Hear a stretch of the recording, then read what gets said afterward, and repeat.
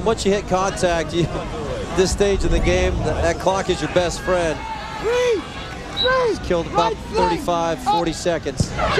Sam Cronin into the box, and there you saw Tracy's ability in the air. A chance to make it two! Marcus Tracy has sealed the deal potentially for Wake Forest, his second of the night. That's just a flat-out wow. I mean, this kid's ability is unreal. The junior providing another special moment. You can see the athleticism of going up and not giving up on that play. The follow-up and the instinct. And just a class finish. Goal scored by number 9, Marcus. I mean, there's just really nothing Agner can do about it.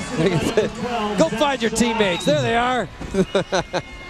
That's awesome.